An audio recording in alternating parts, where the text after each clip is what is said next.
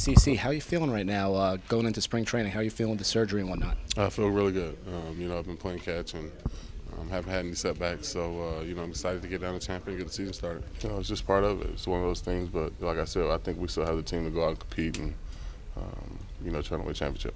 And with A-Rod and all the rumors, what are your thoughts on your teammate and his situation? Just definitely thinking about him and, hopefully, when all the facts come out, we'll, see what happens. Final question, the Thurman Munson Award, what a great honor. How does it feel? It feels great, to be able to win an award associated with his name. And,